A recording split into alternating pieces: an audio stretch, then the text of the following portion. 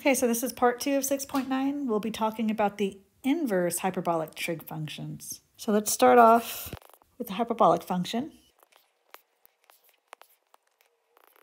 Looks like we need to restrict it because it's not one-to-one.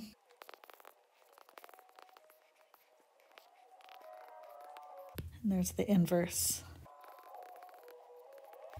Domain is the range, range is the domain. Let's do it for sinh x.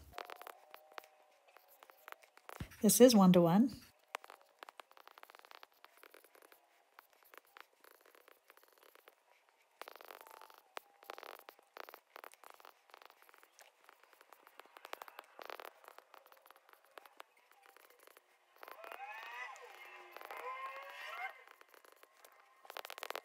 Okay, so here's our domain and range of the other hyperbolic trig functions.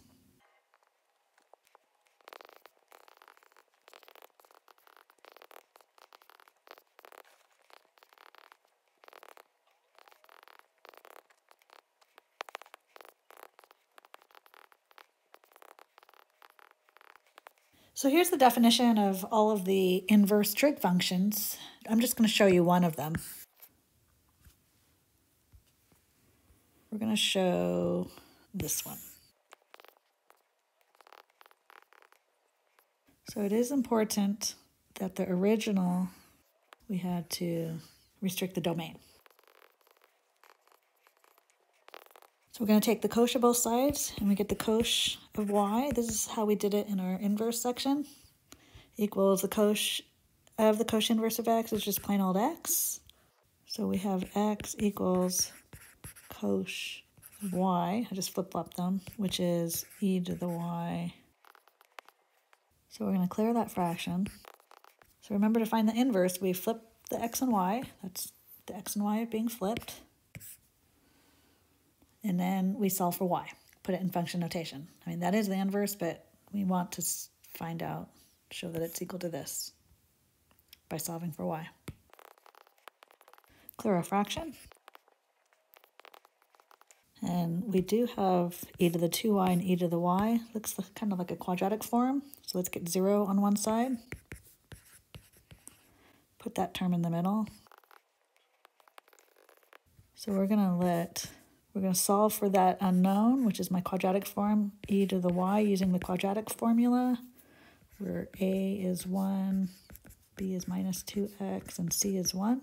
Minus b is positive 2x.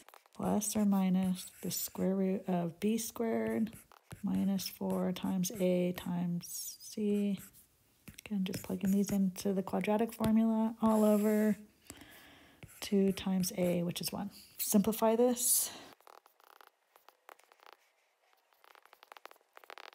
So this is basically both sides of the parabola, sideways, obviously. But if we take the natural log of both sides, we just want the right half of the parabola. So we're going to use the right half right there. The negative is the left half. We had to restrict it. And our y was our cosh inverse. And so that's the definition we got. Same formula. So that's how they worked all those out. So if we wanted to find the derivative of the inverses, we can just use these right side if we wanted to. I'm going to write out all the derivatives though. Once you find sine and cosine, you can use quotients of those also.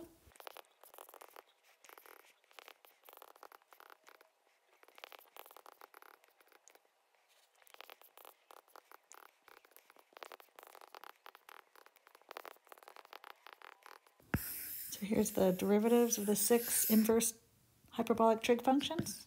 And again, I'm just going to pick one out and show it. We'll do this one.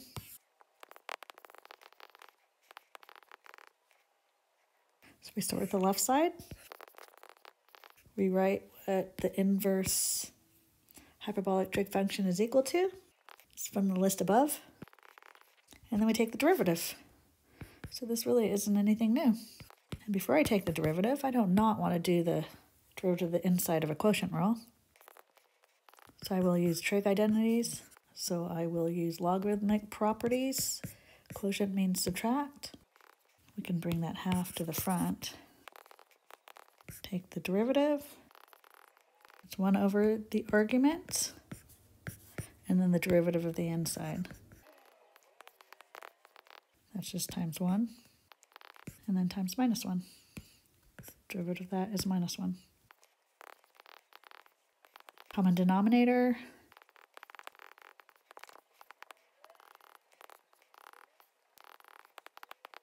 If we multiply that out, and that is what it was equal to. There's the derivative.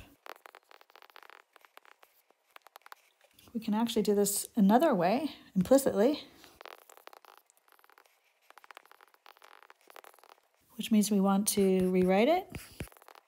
Take the derivative of both sides in terms of x. Oops, we've got to chain rule it.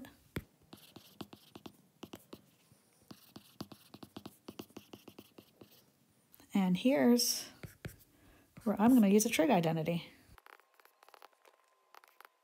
I do want to write this out as a squared, and y is my tan inverse. And hopefully you can see composition cancels and you get x squared is already there. So that's another way we can find the derivative of the inverse, which is the method we used in the last section. Okay, have a good day.